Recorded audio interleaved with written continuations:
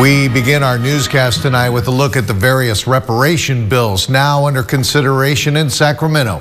As state lawmakers work to move these bills through the legislative process, some members of the Assembly and Senate are hoping to advance a package of proposed reparations for descendants of enslaved Black Americans.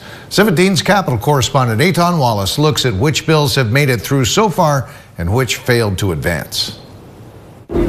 Well, it's been mixed results for reparations bills so far, but backers of the proposals tell me they believe they're off to a good start. A standing ovation in the state assembly after lawmakers voted 62-0 to advance a reparations bill calling on the state of California to publish a formal apology letter to descendants of enslaved Black Americans. The most important thing is making sure we can get it out there. South Los Angeles Assembly member Reggie Jones Sawyer authored the legislation.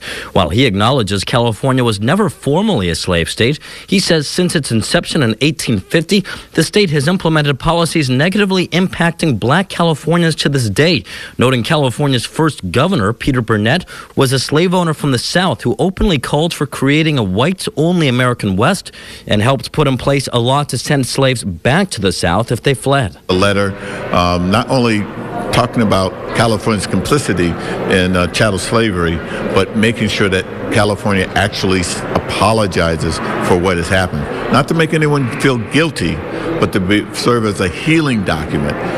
Other reparations bills advancing include one requiring grocery stores to provide advance notice before closing down in underserved communities, and a proposal by Senator Stephen Bradford to formally create what would be called the California American Freedmen Affairs Agency in charge of overseeing the reparations process in the state of California. Critically important for setting up the framework for reparations going forward, so I think we have a good foundation to work from. But several reparations-related bills did not make it, including Bradford's proposal to fund housing and property tax assistance for descendants of enslaved Black Americans. I mean, disappointment. Reparations is about land.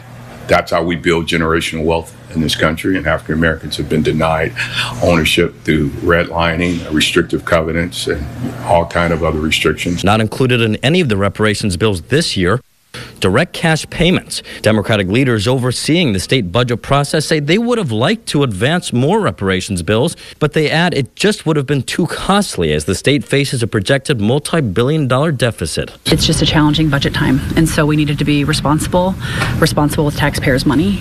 So that's why we had to make some tough calls. And lawmakers whose reparations bills did not make it through this year tell me they will try again in future years. Reporting at the state capitol, Eitan Wallace, 17 News.